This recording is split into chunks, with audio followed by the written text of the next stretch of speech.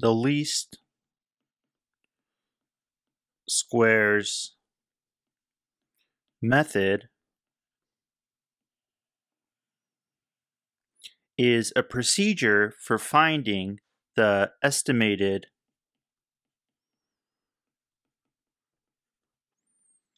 regression equation. Remember, the estimated regression equation is y hat equals b naught plus b1 times x. Now, to get the estimated regression equation, we need two things. We need b naught and b1, where b naught is the intercept and b1 is the slope. So the least squares method says we choose values for b naught and b1 that minimize the sum of y minus y hat squared, where y are the observed or actual values of y, and y hat are the estimated or predicted values of y. Now, the term least in least squares method is there because we're minimizing, and the term squares is there because we're squaring. Now, when we choose values for b naught and b1 that minimize the sum of y minus y hat squared, we get a formula for b1 equal to the sum of x minus x bar times y minus y bar over the sum of x minus x bar squared. And we get a formula for b naught equal to y bar minus b1 times x bar. Now remember that x bar is the mean of x and y bar is the mean of y. So let's take a look at an example.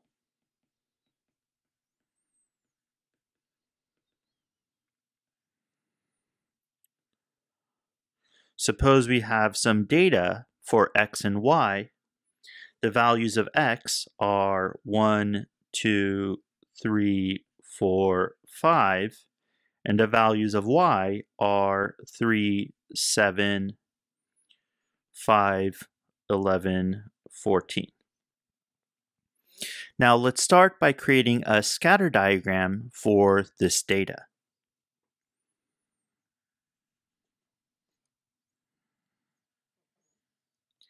In our scatter diagram, we put the values of the independent variable x on the horizontal axis, and we put the values of the dependent variable y on the vertical axis.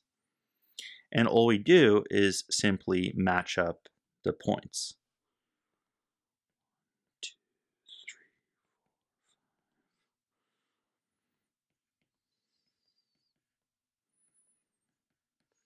So we match up 1 and 3 and put a point there. 2 and 7, put a point there.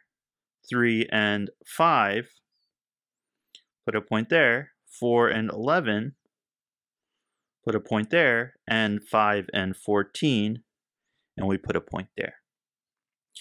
Now, in the least squares method, we're looking for a line that fits through this data. So the line is going to look something like this. This is our estimated regression line, y hat. So to get the equation of this line, we need to find the slope, b1 of the line, and the intercept, b naught of the line, using the formulas we see here. So what we're going to do is we're going to add a couple of columns to our table to calculate b1 and b naught. So our first column is going to be x minus x bar. X bar is equal to 3. So 1 minus 3 is negative 2. 2 minus 3 is negative 1. 3 minus 3 is 0, 4 minus 3 is 1, and 5 minus 3 is 2. Now this column, since it's the deviations about the mean, should sum to 0, and we see that it does. Our next column is y minus y bar. The mean of y is equal to 8. 3 minus 8 is negative 5. 7 minus 8 is negative 1. 5 minus 8 is negative 3. 11 minus 8 is 3. And 14 minus 8 is 6. And again, this column is the deviations about the mean of y. It should sum to 0. And we see that it does.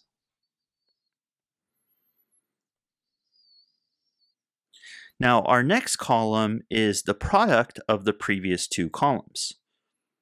So this column is going to be x minus x bar times y minus y bar. Negative 2 times negative 5 is 10. Negative 1 times negative 1 is 1. 0 times negative 3 is 0.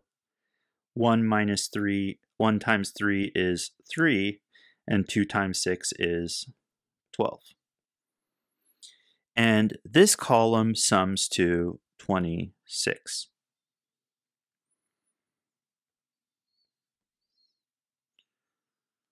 Our final column is the denominator of B1, x minus x bar squared.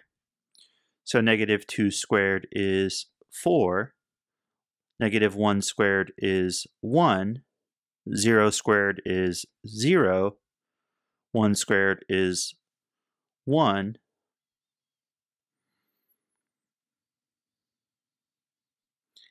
And 2 squared is 4. This column sums to 10.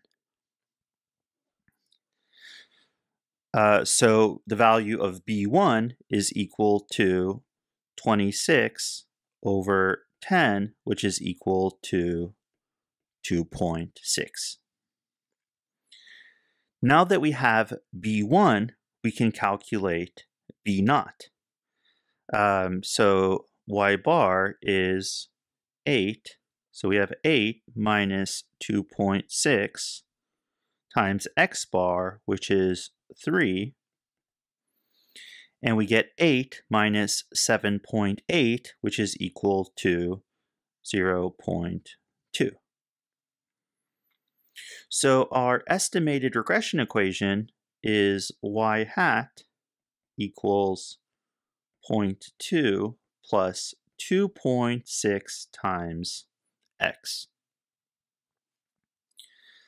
Now, the interpretation of B1, the slope of the estimated regression equation, we can think of it the same way we think of the interpretation of any slope.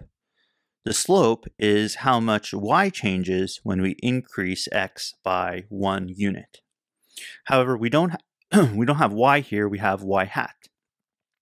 So we interpret the slope here as the predicted change in y when x increases by 1 unit. So what we can say is that when x increases by 1 unit, y is predicted to increase by 2.6. Now an intercept is the value of y when x is equal to 0. But again, we don't have y here, we have y hat, the predicted value of y.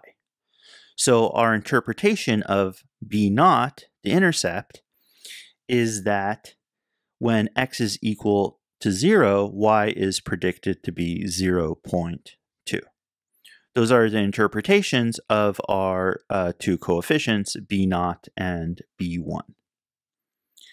Now we can use the estimated regression equation to predict the value of y for a given value of x.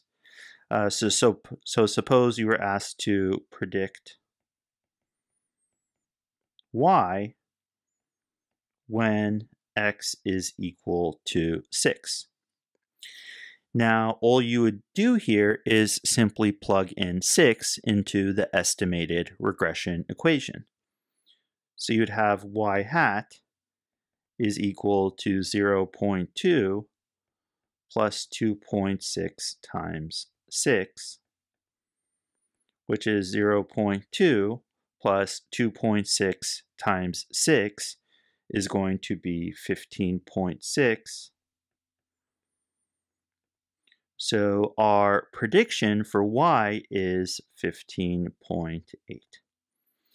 So when x is equal to 6, y is predicted to be 15.8. Now our prediction here should be, should lie on the y hat line, the estimated regression line when x is equal to 6. So if we move up from x equals 6, you'll see we're about there. We're at about 15.8. So our predictions for y are on the estimated regression line.